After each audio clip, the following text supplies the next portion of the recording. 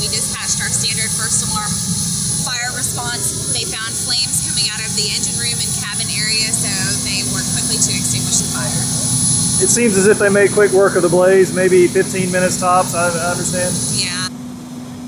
Any environmental impacts? Have you seen any sheen or any other impact on the water? Sure, our fire department's always aware of any kind of environmental impact. There's no sheen and no oil leaking or any other kind of leaking coming out of the vessel at this point, but they'll definitely remain aware of that